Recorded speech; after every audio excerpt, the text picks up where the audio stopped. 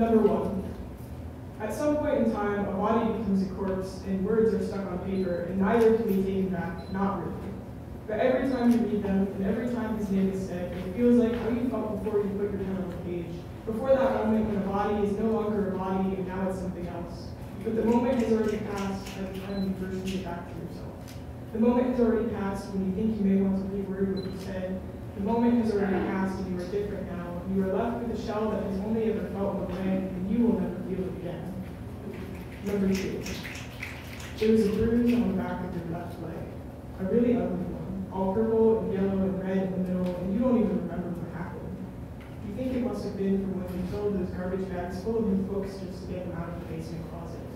You felt bad about throwing books away, but at the same time, the longer you would have had to look at them, the more you would have wanted to keep them there, because all of the good parts of them were left behind in this closet.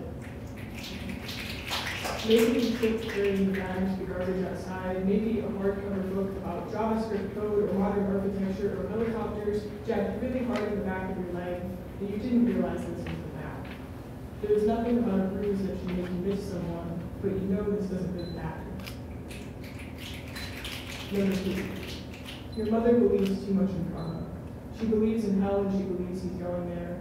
You remember that bracelet on the day after Christmas and how selling it now is made with a cross around your neck. You have never been religious, more superstitious than anything. This is for wishing you could believe in it entirely and wholly. But you believe in God the same way you believe in jinxes.